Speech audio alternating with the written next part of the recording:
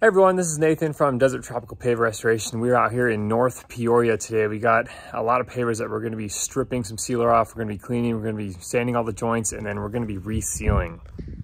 All right, so here's the first part. So this job is an unfortunate case because the sealer that's on here was recommended to the homeowner and got put on, and you can see the pavers are just completely white and just atrociously discolored. So you can see all this discoloration here. This sealer is just completely turned white. Let me get on this.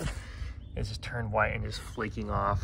So it's pretty much this driveway. There's a walkway, and then it goes all the way into the back, which I'll show you guys. But this is not a fun situation for anyone because obviously the product to put this on, I'm sure, was expensive. And then for jobs like this, we have to charge about 4 times the cost because it's extremely labor intensive, and it's also very costly for us to strip all this off. So it's not my favorite type of job, but we're gonna get it done.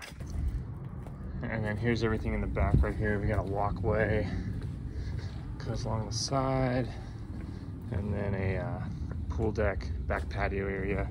So this here is actually a little bit more intact here. It's got better color, but you can see just all the discoloration, especially up close. It's failing. So not as bad as the driveway, but it's because it's more in the shade. But you can see like the more sunny areas, it's not looking too swell. So it's gonna be quite the project. It's gonna be a lot of work, but we're gonna get it done. All right, getting the stripping product down here. Nice heavy flood coat. Gonna let this dwell for 30 to 45 minutes, keeping it nice and moist. And sealer is just gonna basically turn white and start crumbling off, and then gotta blast it off.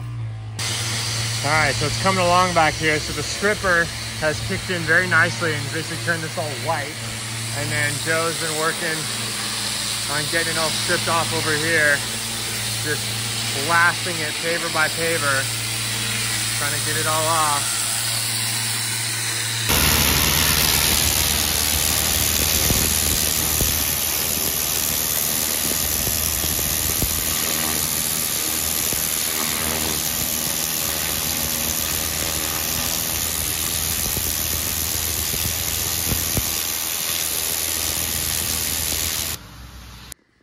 All right, day 2 out here. So we got most of this stripped. We did a kind of a light touch-up coat on some of the areas under here that are covered and a little bit out here.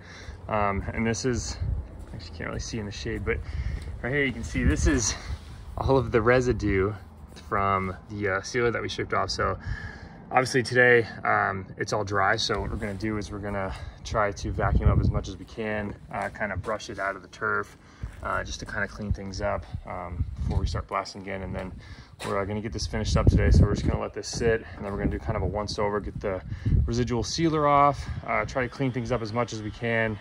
We always let the homeowners know that it's gonna be messy, and that, you know, we can't clean up 100%, but we do try what we can. So let's get to it. All right, everything is stripped off. We've just been resanding all the joints here. So now we're gonna do our last prep step, which is basically taking a leaf blower, blowing off all the residual sand that's on the surface, blowing the joints out a little bit, and then we'll be all ready for the sealer. All right, first part of sealing is doing this travertine pool coping. So we always do it by hand with these masonry sponges. That way we don't get any overspray in the pool, and then we can also get the inside edge nice and sealed. So I'm almost finished with this, just got that last section, and then Joe's over there spraying the first coat of sealer on the pavers. So this is gonna look like a whole new patio once we're finished, and driveway too in the front. All right, and that is a wrap. We are all finished here. Got 2 coats of a penetrating wet look sealer, really durable, really good quality stuff. Getting these pavers look absolutely beautiful. This is a really good example when it comes to paver sealing, or you know, a lot of things when it comes to DIY projects. A lot of times it actually ends up being cheaper just, you know, hiring a professional company to do it right the first time, because if a DIY project goes wrong, it can be pretty costly. So really glad that we could get this sorted out for the customer, get these pavers looking amazing like they should. And yeah, that's a wrap. That's how we do it.